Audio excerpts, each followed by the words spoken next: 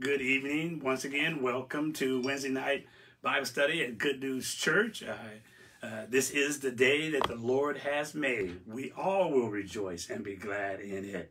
We pray that you've had a blessed week this far, that you had a wonderful Lord's Day this past Sunday of worshiping our Lord and our Savior Jesus Christ. I know I did. I took a couple of things I want to say once again is thank you to Good News Church once again for helping me celebrate not only Pastor's Appreciation Month, but also my 63rd birthday. That was a blessing. I praise God for that and all that was done, all the gifts, all the words that was said. And then we topped it off on this Sunday after I came home. Got a chance to watch the football game, even though my Rams did not bring it out, but it was a joy just to watch it with family and celebrate that time. So it was a good Sunday. Amen. So we praise God for it. And then we want to also remind those who were into this time, and it was only a few weeks we got away from the time that we'll be voting. So if you have not registered or if you have not made your mind up on these positions that's coming up and then on for the mayors and the things that are up, we're going to ask that you would spend some time. Because one of the things I want to say about this is because the Bible tells us over in the book of, I think it's in 1 Timothy, is that we ought to pray for those who have authority over us, that we would live in peace. And the only way we're going to live at peace is so we're going to have to pray for those, whether you're a Republican, whether you're a Democrat or independent. We need to pray for those leaders that are ending up in leadership over us. Because one thing I want to say, because all authority is given by God. I know, and sometimes it's hard for us to understand that why God will put someone in charge that is maybe immoral or not truthful. But if you go back, if you look out through the Old Testaments, when you look at the Old Testament, he used a person like Nebuchadnezzar. He used wicked kings. There were only a few great kings that you even had in the Old Testament. And God used them mostly to bring his people back to himself. So what I'm trying to say is that let's be prayerful during this season here. Ask God to lead us and to guide us, that we will be, as kingdom people, that we pray as we pray in our the Lord's model prayer, which says, thy will be done on earth as it will be in heaven. So just wanted to say that because so often we take it for granted of voting and making our voice heard. Sometimes things go and we say, I voted for this. It doesn't make any sense. No, it always makes sense when you go with something in your heart. So you have a freedom, especially as an Afro-American people, that we didn't always have. So while we still have that freedom, let's use our voice and let God be here. He will be the one that will put who we have in there, but he still wants his people. That's why he tells us over in Chronicles, if my people, which are called by my name, which means that we acknowledge him, that we're humble in ourselves and pray, which would mean that we humble ourselves, realizing and saying that we can't make it in life without God. Even though we take it for granted, he said, humble yourself and see you're in dependence on him. Humble yourself and what? Pray, meaning that you're seeking him. Turn from your wicked ways. Have a repentant heart. When God shows you that you are out of the will of God or something is your life, that you repent of it, confess it, repent of it. Then he says, then we will hear from heaven and he will heal our land. So in other words, I take that passage of scripture and say that we need to do our part. God's going to do his part, but you and I as a people of God need to do our part as being a time of voting. Amen. So without further ado, we're going to get right into a time of prayer, and then we'll get into our scripture tonight. So let's look to the scripture. And one of the things that we always remind you, here are the things on the screens that we need to be praying for. Praying for families, praying for those who've been in bereavement, pray for those who have contacted this virus, pray for our churches, pray for unity in the government, our unsaved loved ones, pray for healing for those who are sick or maybe have psychological problems. And you know, one of the things that I keep hearing more and more that there has been more people struggling psychologically than we are, and mentally in a time since the pandemic. Divorce rate was up because families had to stay together in the house together. They couldn't deal with each other. And we need to pray for our president, President Biden, and the decisions that he's making, whether you or even agree with him or not. Pray for him because he needs it. Pray for our pastors who are preaching the gospel, and for those who are getting caught up in it. Sometimes that we're doing things that we shouldn't be doing when God is calling us to be faithful to his word. Pray for the finances, your personal church finances, and for our country. So with all of this said, done, let us look to the Lord. Eternal God, our Father, Lord, we come tonight, Father, as we always do, Father, looking unto you because you are the author and the perfecter of our faith. Oh God, and we're asking right now, oh God, that you would first search our hearts and search our minds, oh God, as we prepare our hearts now to even go into your word, to preach it and to teach it, and to even in prayer, Father. Forgive us, Father, for the sins that we have done knowingly, Father. And, oh God, the sins that we have done unknowingly, Father, that we have done something that's not pleasing in your sight, or we have not been faithful. Forgive us in the name of Jesus. And we want to say thank you, Father, because we know, Father, the blood of your Son continues to cleanse us from all unrighteousness. We know without you we can do nothing, Father, but with you all things are possible. For, Father, the things that we have called out for the bereavement in our churches, our government, for our unsaved loved ones, for the president, for healing, for finances, and all those, Father, we pray that thy will be done tonight. Glorify yourself, Father, in each of these situations. And those, Father, who need that healing, Father, spiritually and physically, we pray, oh God, we come to you because you are Jehovah Jireh, a God that heals physically.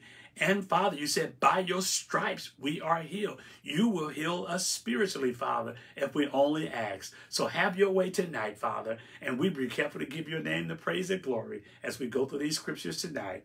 In Christ's name we pray. Amen and amen.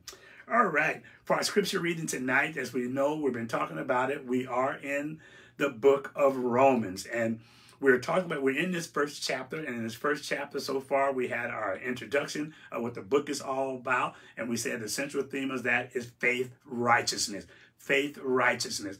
Then secondly, we had Paul give us an introduction, introducing us to himself, and then after that, he gives us his breakdown about the gospel. We had the provisions of the gospel, the purpose of the gospel, the power of the gospel. All those he gave us in those first 8 verses.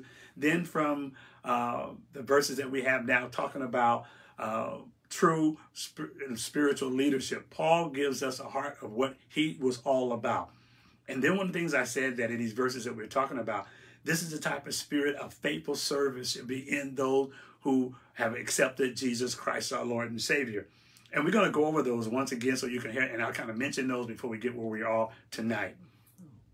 So we're asking you now that you will look at these passages here. We go to the next one and find out the spirits that we have. Because we're saved, we're going to read these scriptures here from verses 8 through 15 and talk about what Paul is giving us.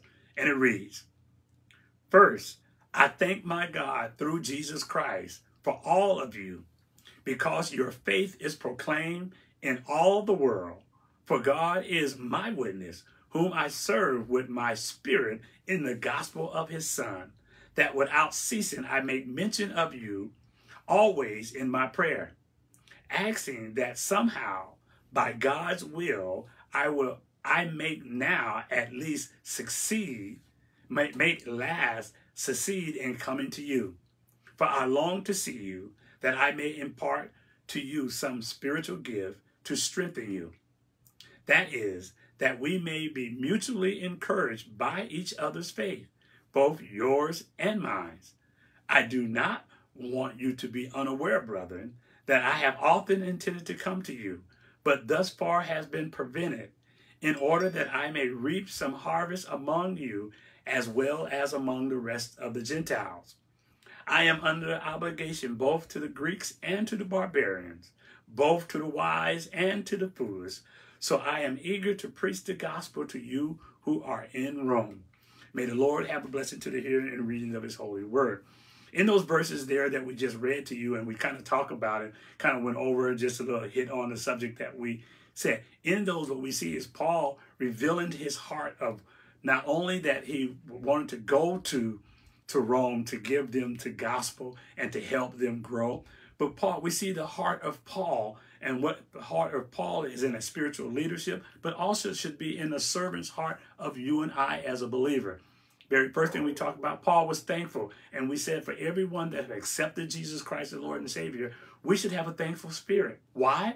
Because first of all, God saved us brought us out of darkness into his marvelous light. Not because of what we have done, but because we have accepted Jesus Christ as the Son of God, that he died on the cross for our sins, that he was buried, and then on the third day, he rose from the grave according to the scripture. That we're thankful for the gospel that we didn't have to die to be saved. Christ died for us. It gives us a thankful spirit because the Bible says, for all have sinned and did what?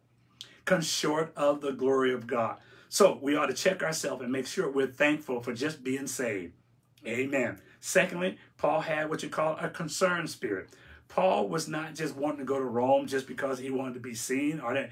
He was concerned for those saints. The majority of the saints that were in the church of Rome have accepted the Lord on the day of Pentecost. A lot of them have gotten saved, and they have, some of them was in Jerusalem, and some of them passed off, and their people had gotten saved, and they have not really grown. In other words, they believed what Jesus Christ done. They accepted that, but they had no one that really come in to teach them to grow in their faith. So that's the reason why we say the book of Romans is one of the most theological books that we have out of the letter to writings of Paul. First of all, because he was giving those who were saved, but they were immature in their faith, some doctrinal truth that they are to build their lives on. Then what comes about, he had a concerned spirit for their spiritual growth. Third thing that he says that they ought to have. Once you're taught that and you got to have a willing and submissive spirit. In other words, willing to, when you're taught the truth, are willing to give your will over to him and surrender to the power of the Holy Spirit. Because remember, Paul says it here, they said, I am crucified with Christ, yet I live. Yet not I, but Christ liveth in me. Let me help you out with that. What he's meaning that Paul said, yes, I'm alive, but he died when Christ died. He died. His will to do what he wanted to do died. And what he did, he gave that over and he submitted to the will of the Holy Spirit. So the life that he is living, he's living through the power of the Holy Spirit. And when you do that, what comes about that is the two next spirit that we talk about that should be in us. Its very first thing is what? A loving spirit. And one of the things they said, a person that have submitted their will over to the Lord, is now they are what? More of a loving person. Now let me say this here. Because one of the fruits of the Spirit, and I'm going to talk about it for a moment, the very fruit, I say, is what? Love. One of the things when you accept Jesus Christ as your Lord and Savior, it says the Holy Spirit has poured into us his Spirit. In other words, we didn't get just a spirit of forgiveness, but he has given us a loving spirit. Because when you got Christ, you got God, and God is what? God is love, right? Amen. Then he says also what comes with that is a humble spirit. Something that we all need, Paul said, and he had a humble spirit. He was not concerned. He all depended on Christ. And then we had the next one, the next spirit that he has that he was talking to us about, where we're going to pick up tonight. And we're going to talk about these last, and hopefully we'll get a chance to finish these 4 tonight. And next week we'll get into talking about the wrath of God. The very first one is a fruitful spirit. A fruitful spirit. And this is right here I need to define. Then we're going to talk about an obedient spirit, an eager spirit, and a bold spirit. And the time that we have in the next 30 minutes, I hope to get through those. So as we see, we go to the next one. The very first one here, as he says here, is a what? A fruitful spirit. Let me define that first. A fruitful spirit now is not just talking about, we're going to find that a fruitful spirit works in 2 ways. It means something is fruitful, meaning it grows. It means it has something that's healthy for you. Amen. It's fruitful. Unfruitful means it's unhealthy and it's not active. But this is what we're going to talk about. So, and where did it come from? Paul takes us, and we're just walking through these verses. So if you take your Bibles and follow with us as we go to Romans now 1 verse 13. And here's what Paul says. Now, I would not have you ignorant, brother, or uninformed, or not knowingly, brethren. He's not talking to the unsaved here. He's talking to the saved. That's why he identifies them as brethren. that oftentimes I purpose to come unto you, but was let hitherto. In other words, Paul said his desire was, when he heard about the church of Rome and what was going on there, that their faith was spoken of by there, he wanted to come to them because he realized that they're saved. These are saved folks. And he said, but was let hitherto, then he said here, but I was let hitherto. In other words, he was hindered, that I may have some what? Fruit among you also, even as among the Gentiles. Now, why this is important? Because he's talking to, there were some Jewish people that were in the Church of Rome and also Gentile. But what he says here, fruit among you, which means those are saved. And when he says among other Gentiles, which means they're un-Gentiles, when it's used here in the book of Romans like that, it's talking about people who were not saved. That's where he says among you that are saved. He wants some fruit among those who accepted Jesus Christ, even as among other Gentiles, I mean those who are being saved, is what he says. So what he said here, Paul not only wanted to go to Rome, but he wanted to help them grow in the graces of God. And I like to always pause at this and say here, this is the part, and I believe in the body of Christ, that sometimes as a church, as a pastor, as brothers and sisters in Christ, we forget about the Great Commission. We think about it, all it says is go. We want to evangelize the world, which we should do. But there's another part of the Great Commission, which is just teaching them to observe all things, and lo, I'm with you always until the end of the world. What does he mean that? Discipleship. In other words, we ought to have a passion in all our heart to see our brothers and sisters grow in Christ. It takes work. A lot of reason why people come into the church, they accept the Lord, and they fall out of the church is because we that are there and senior saints and those who have been saved for a while don't come upon alongside them and disciple to teach them how to live a godly life. So the text calls it fruit, which is another, what we all in ministry should be doing. We should be bearing fruit in the lives of those that we've been ministered to.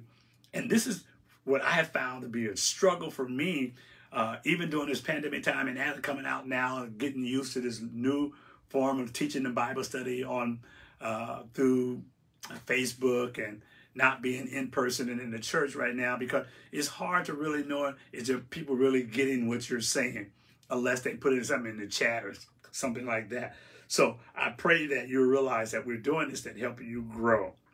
But here's the reason why it's so important to us. John says in John 15 and 16, talking to the disciples, John says here, and he reminds them, and think about it now, not only he's speaking to the disciples then, but this is something that you and I need to hear and remember.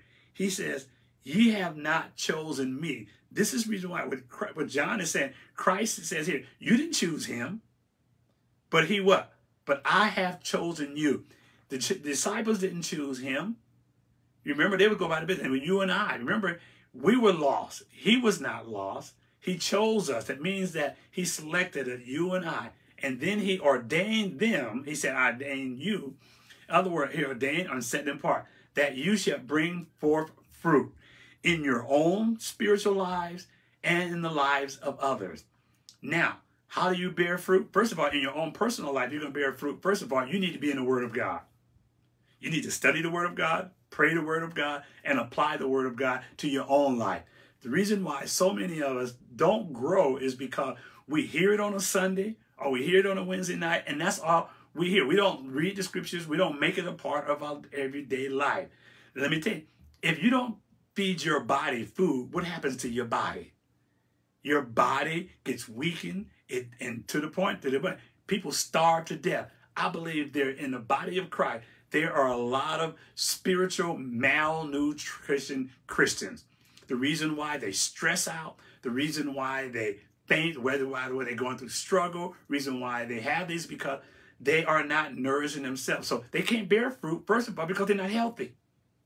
So John is reminding them, he said, I have chosen you, because Christ is telling them that you should go and bring forth fruit. Then he says here, not only that your fruit that you bear, but it should be what? It remain. He doesn't want you to have fruit and it die off. That whatsoever you ask, of the Father in my name, he may give it to you. I love this verse. You know why I say, and this I try to tack it on my prayer instead of say just Jesus' name. And I asked the Father, I asked Jesus something that the Lord may be, the Father may be glorified. Here's what I'm saying. If I want Christ to save someone, or if I want the Christ to heal someone, I want Christ to provide for someone in that I'm praying for. You know what I said? I don't ask for myself. I said, Father, I ask this, that the Father may be what? Glorified. Amen. That's what he said. Whatsoever you ask the Father in my name, he may give it to you. So, and this is what he's saying that for you and I to do. And here, as we talk about this fruit, here that our fruit right remain, there are three types of spiritual fruit. And I'm not going to give you each one of them here. I'm going to read out, and then we're going to talk about the scriptures that said. But I want you to know that when he says that you bear fruit, what kind of fruit he's talking about. Here it is in the Word of God. He uses the word fruit as a metaphor for attitudes that characterize the spirit of believers. Let me say that again. The fruit is the attitudes and characters that characterize the spirit-led believers. These are here, the fruits that's in our life, the attitudes that you have and the character that you have. And one of those fruits here, let's go to the passage of scripture that says here, what should be in our life. Galatians 5, verses 22 and 23. Galatians here. And just you go back there and hold there. And maybe I didn't get a chance to put it in here because most of us know that. And here it is. What is it? The fruit of the Spirit is what? Love, joy, peace, long-suffering, gentleness, goodness, faith, meekness, temperance. Against such there is no law. What is he saying? Because these are the fruits that should be in our lives and that we should grow in those. And these are fruits of the Spirit. Amen. So when he says that, that means that these spirits should be in us as believers. It refers to the action that should be in our lives. One of those things that be in our lives, it means that not only fruit that remain, but it's active. It's active. Look what he says in Romans 6 and verse 22. Romans 6 and 22, he says here, and I think those are going to get it. You got to follow with me for those who are following with me. I didn't get it in when it transferred over. But one of the things it says here, Romans 6:22, for those who want to follow, says here, but now being made free from sin and become servants of God, ye have your fruit of what? Holiness, and the end of everlasting life. So one of the fruits that should be in our life is a life of what? Holiness, a life of sanctification, a life that is set apart. That was a fruit that remained, that you and I should have fruit that grows in holiness. Amen. That's what it is. We should have a life of holiness in our life. That's one of the fruits that we were saying. Amen. And the third here speaks of the increase of the souls in the kingdom. Another verse that it says here, it won't be on the screen there, it says, by him, therefore, let us have the sacrifices of praise to God continually. That is the fruit of your lips. The fruit of your lips, giving thanks to his name. So not only do we need to have a fruit of holiness, we need to have praise on our lips. Just as you complain, we need to be praising of God. And I wonder about sometimes when people, you see them, whether it's in a praise and worship time, people sitting there, they don't want to sing, they don't know. Is the Spirit led? Are you being Spirit led? Are you being led of the flesh? You don't feel like singing. People that are led of the Spirit, he says that we'll have songs and hymns and spiritual songs, make a melody into our hearts, what? Unto the Lord. So we ought to have, one of the fruits that we ought to have is the fruit of our lips, which is a praise. We ought to be praising God. For those that want to find that passage of scripture that talks about it, in Hebrews, the 13th chapter, verse 15. The third and final gift that we have there is not in here. Here is coming from, it speaks of the increase of soul. So first we got a fruit of holiness. We see that we need to have fruit of our lips. We need to have actions in our life. But then the third one here is that the increase of souls. Romans 16:5, here it says here, likewise, greet the church that is in their house. Look what he says here. Salute my well-beloved Epaphras, who is the first fruit of Acacia unto Christ. The first fruit then of souls that were saved. So in other words, with the fruit that we have to remain now, the fruit of holiness, fruit of praise. We got to have the fruit of thanksgiving. But then he says here, fruit, people, we need to be fruit of bringing people to Christ. And not only they come to Christ, that they remain. I believe here's the problem with the body of Christ. We are forgetting that our job is, we don't build the church. Christ says, upon this rock, I will build my church, and the gates will not prevail. But our job is to what? To go, to evangelize, where evangelism has become almost a byproduct of forgetting word. We come to church, we forget about telling other people in our own family life, but we come and bring our own self. But here, the reason for each one of us being mentioned here is I want you to go. Paul wanted to know that he was concerned with visiting them, who people he had never met. And it caused them to grow and they live out their faith in their character. In other words, people would see their faith in Jesus Christ. And brothers and sisters, when you have a life of holiness, when you have a life of praising unto God, you have a thankful spirit and you're concerned for others, people will notice that. That is a great testimony for Christ instead of you. But so often we would go about and caring about that we're saved, and we forget about whether it's our children, whether it's a wife, whether the wife forgetting about her husband, whether it's a husband forgetting about the wife or our neighbor. We ought to realize there are people watching us every day. And how you live your life ought to be a testimony for Jesus Christ. It tells us here, you just use an analogy that he talks about in 1 Peter. He talks about a woman. He said that, no, without turning there, he said that you may live a life worthy of God, that you have an unsaved husband, that he may be won by your chaste conversation, which means how you live. There are people that maybe never done a door of a church, but they'll see the God in you that want to come to Christ. Which brings me to the seventh spirit that we ought to have. Not only a fruitful spirit, but it comes to the next one we talked about is what? An obedient spirit.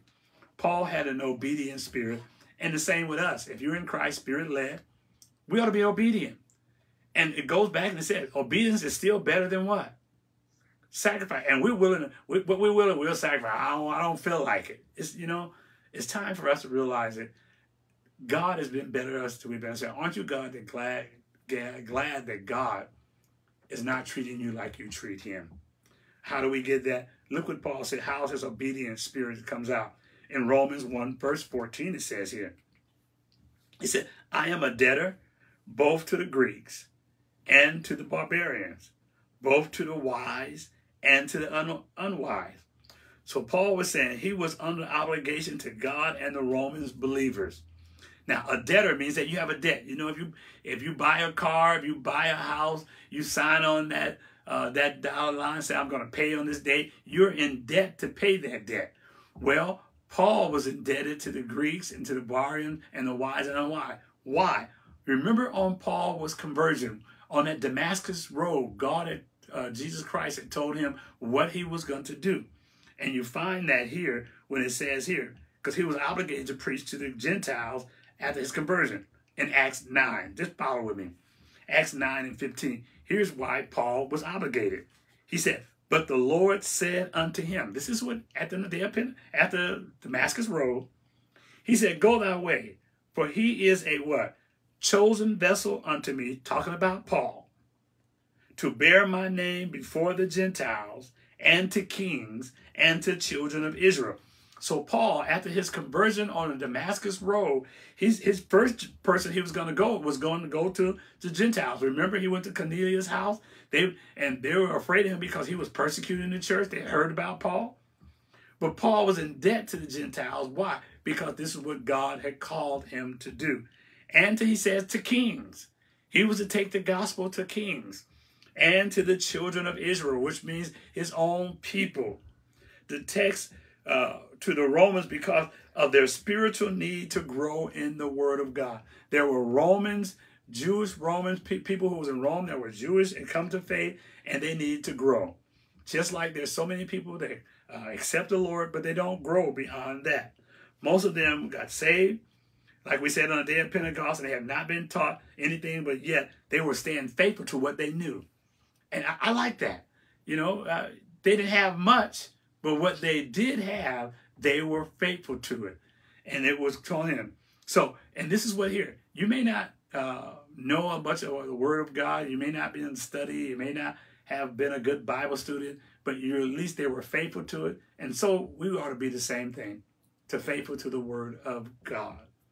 And what comes to that there is the eighth spirit that he have is what?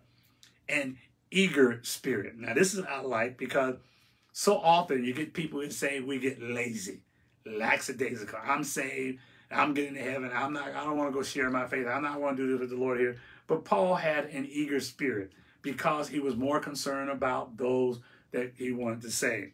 So we find that in verse 15 of the text in the first chapter, Romans 1:15, he said, this is Paul speaking to the church there.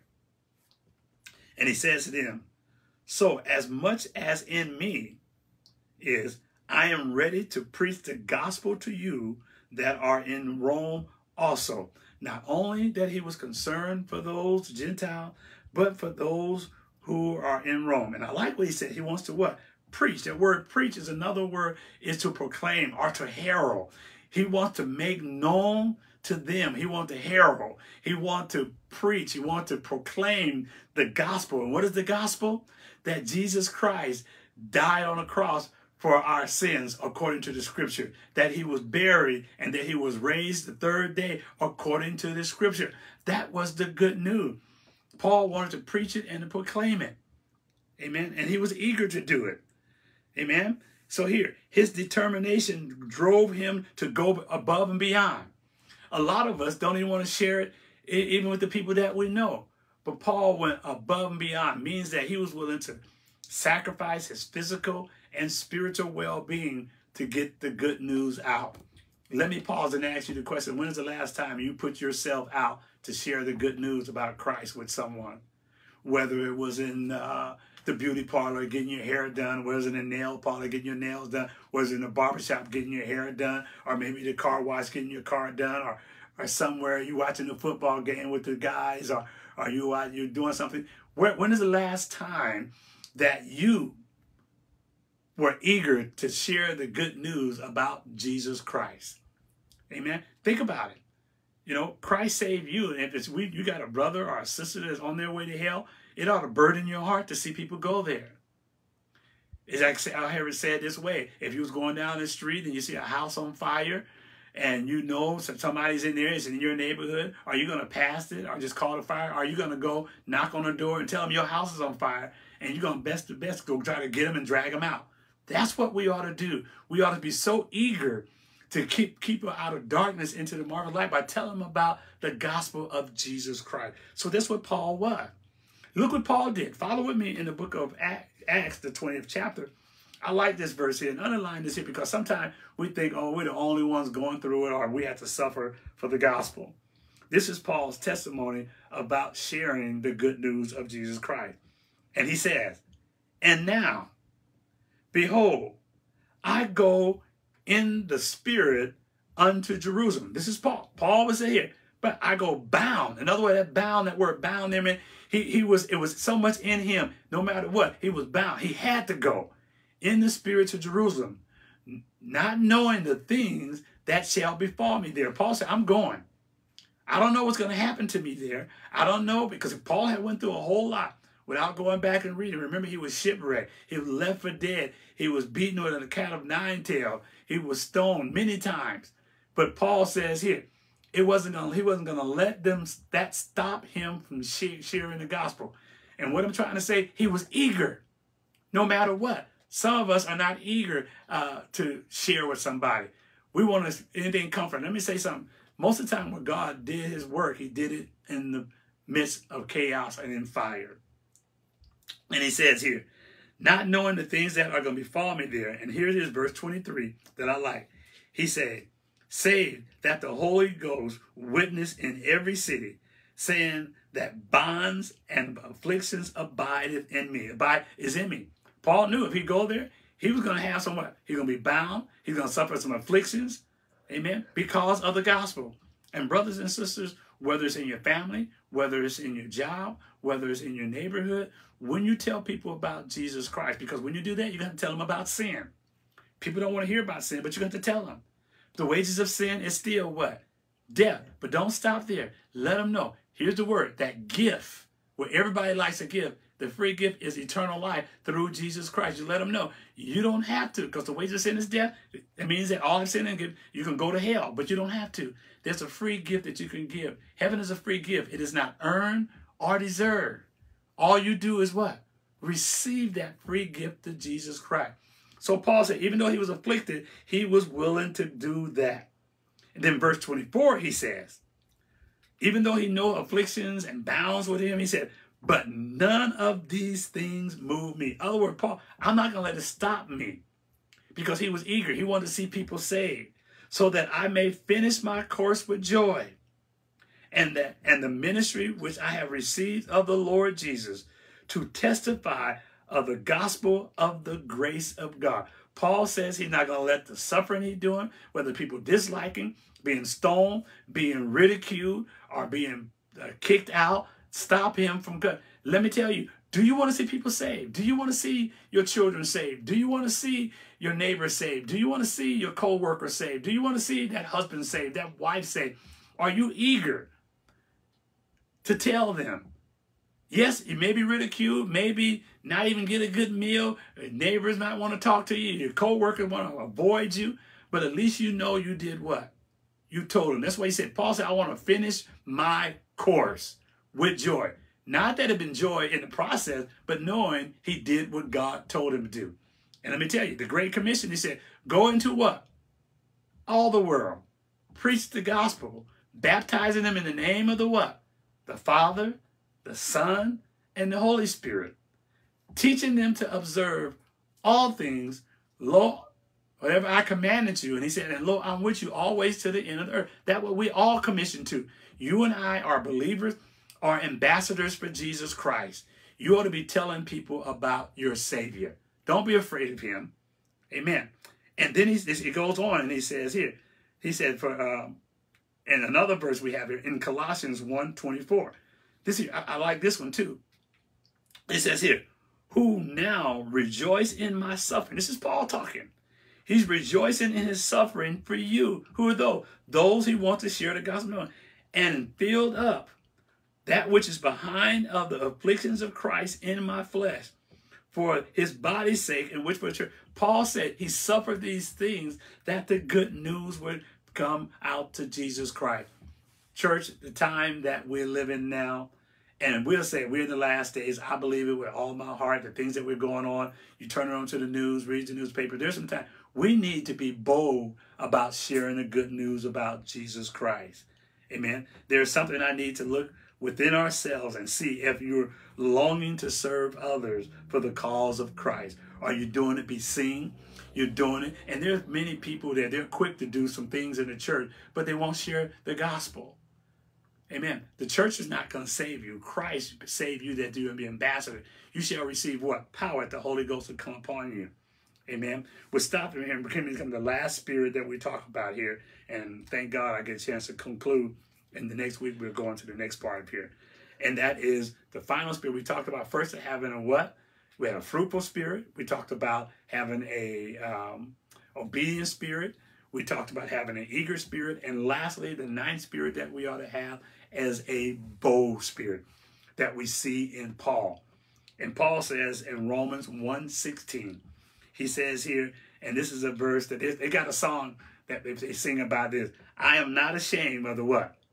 The gospel of Christ. For it is what? The power of God unto salvation, that to everyone that believed, to the Jew first and unto the Greek. So Paul did not feel intimidated by the hostile environment that he had in Rome, knowing that some people did not have. He was intimidated about it.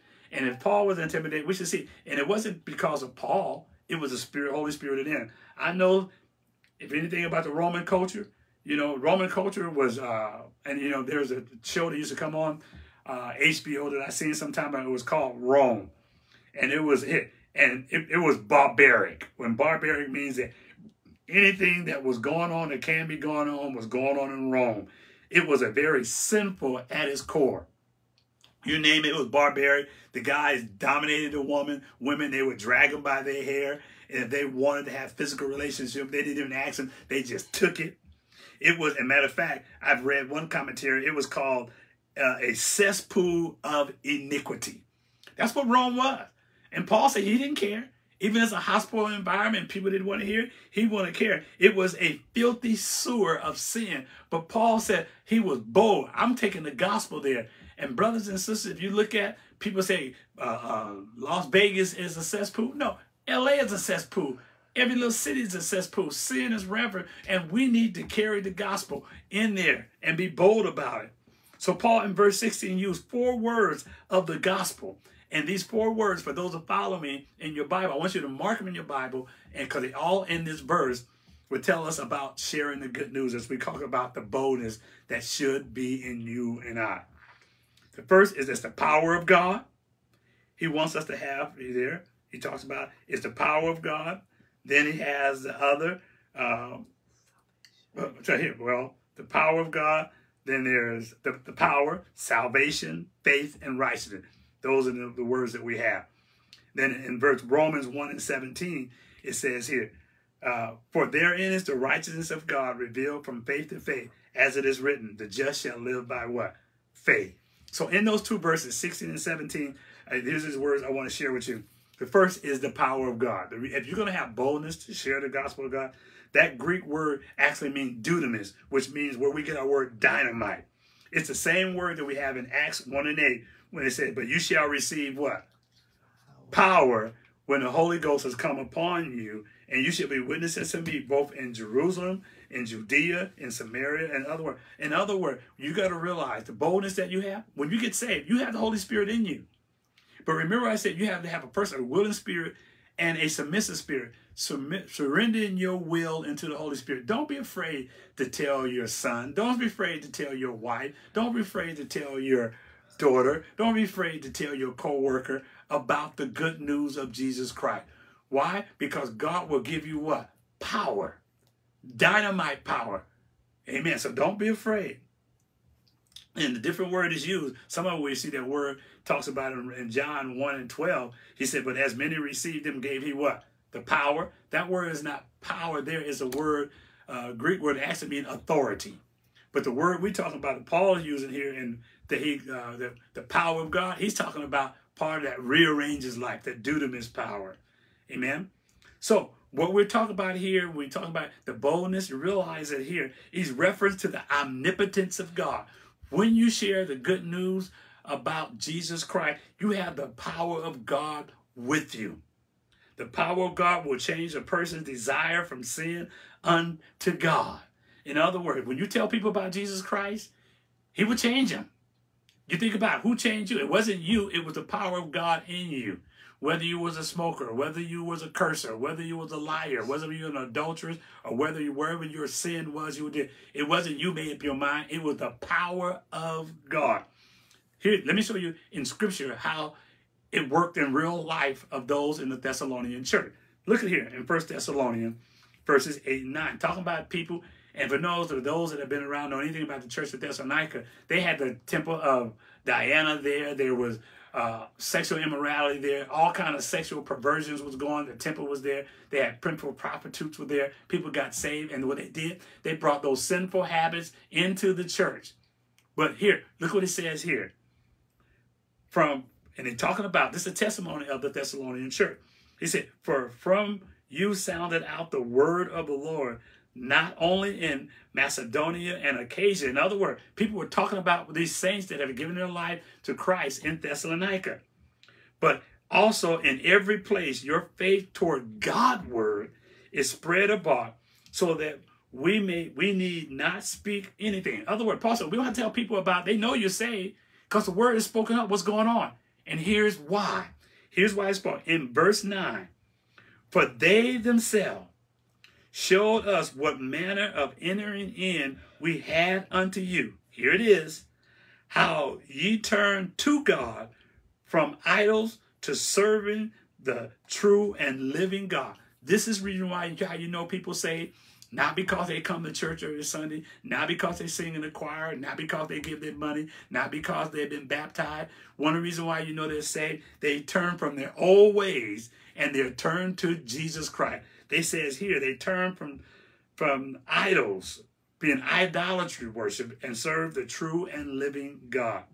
The second word we have there is salvation. Not only we have the power of God, but salvation. The Greek word here is the word we get the soteria, is the word we get a soteriology, the doctrine of salvation. Paul said he's the power of God unto what? Salvation. Means being saved, deliverance for God's sake. It tells in Psalms 106, very 8, nevertheless, he saved them for his name's sake. Reason why you're saved, it wasn't for you, it was for Christ's sake. Amen. That he might have make his power of God known to you. The gospel saves from the utmost part, church. Amen. It saves us from being lost. It saves us from a perverse generation. It saves us from the wrath of God. Amen. And the third thing we talk about is faith. The word faith here, without turning there, is a word to believe. So he said, it's the power of God, which is the dunamis, and for salvation, that you may be saved, deliverance from darkness unto his light. Second is faith. Here's the word, the Greek word for faith here, that something Paul said is faith, from faith. Here is the word, the Greek word, which means pisteuo, which means to trust in, to rely on, and put confidence in. Rely on what? The gospel, the good news, Jesus' death, burial, and resurrection. You want to be saved? That's why you got to believe that Jesus Christ is the Son of God. That he died a death of crucifixion, not for his sin, but for yours. That he was buried. That he was raised from the dead for the glory of the God. That's what it said here. You have faith and trust in that. It tells us, for by grace are you what? Saved, right? Through faith. That not of yourself, it was the gift of God, not of works, lest anyone should boast, right? And the last one he says here is the righteousness. So we have what? The power of God. Paul says he's bold. He was bold because of the power of God. He was powerful because of salvation, deliverance from sin and being lost. Thirdly, for having faith. Faith at what? To trust in what Jesus Christ is. And last night is righteousness. And this word righteousness, and here as we get to Romans, you're going to find the word righteousness is used over 35 times in the book of Romans itself. Faith activates the divine power of the salvation and brings into the sovereign act of righteousness God revealed. So when we say we had no righteousness of our own, all our righteousness is what he says, is filthy rags. We have no righteousness to bring Christ, but once you come to Christ, he imputes in you, or he declares you righteous, right? And I don't know if it's going to be on your screen there, but it says in Romans 4 and 5, it says here, here's how you and I have getting this righteousness that we have. Romans 4 and 5, it says here, but to him that worketh not. Here's how you and I get righteousness. Believe on him that justifies the ungodly. His faith is what? Counted for righteousness. Paul said in Philippians 3, 8 and 9, yet doubtless I count all things but for loss, for the excellency of the knowledge of Christ Jesus my Lord. He says what? For whom I suffered the loss of what? All things, and do count them but done, that I may win Christ. And here's why. Not found in him having my own what? Righteousness. We have no righteousness. Paul says here, the reason why I want you to hear, first of all, there's the power of God, there's salvation, there's faith, and there is righteousness. He said, not have my own righteousness, which is the law, but through faith of Jesus Christ. Amen. So when Paul was writing there, he said, the just shall live by faith.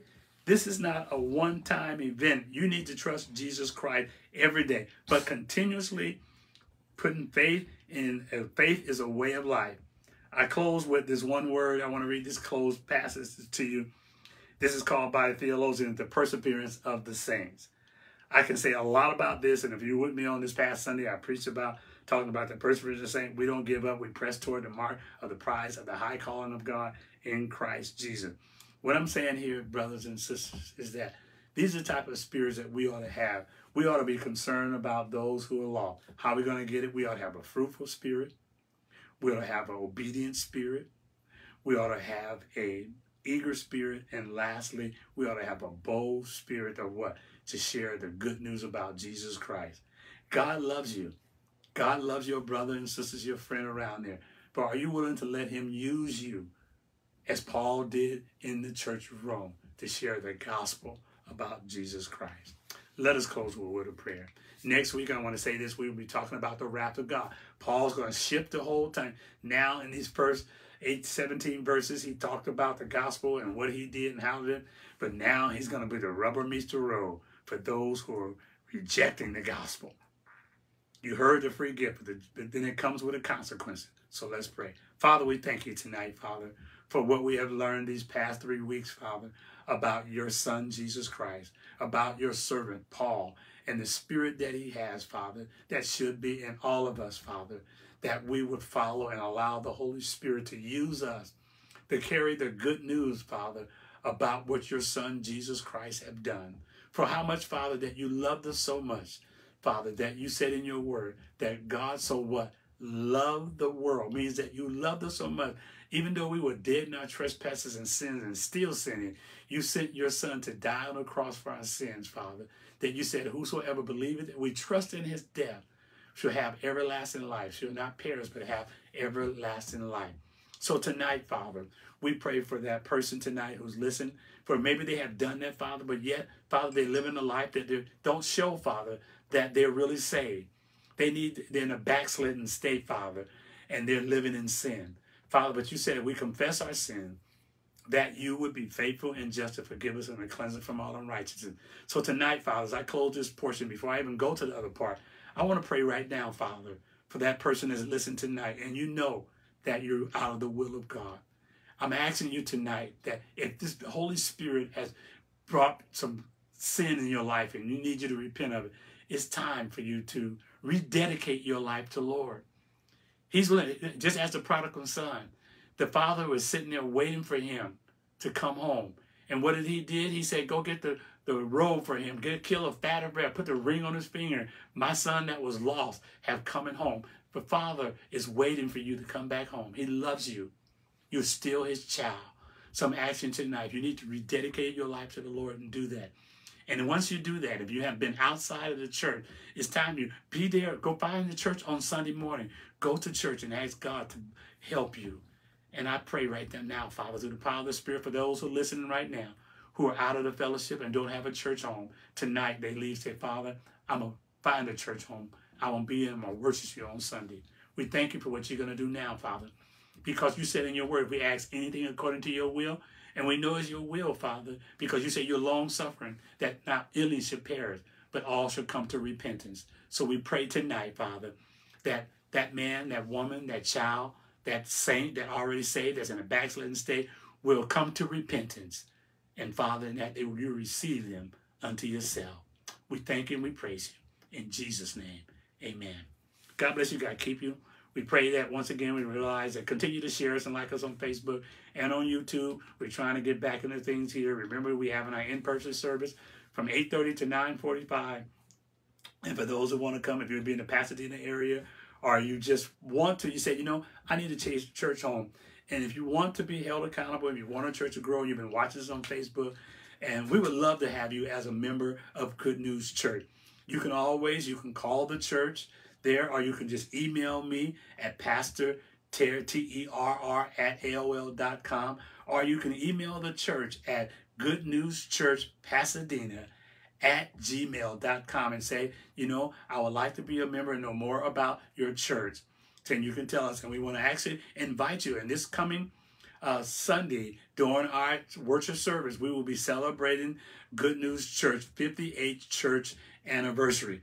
We would love to have you there to come fellowship with our singing, a good fellowship. We have a guest speaker, Pastor Michael Herring will be speaking to us, bringing a gospel word to us. There will be a time of fellowship, and you know more about it. So we would love to have you. That's during our 8:30 service on Sunday morning. So God bless you and God keep you. Remember, everybody is somebody in the eyes of the Lord. Be like David said, I was glad when they said unto me, what? Let us go into the house of the Lord. Have a blessed week.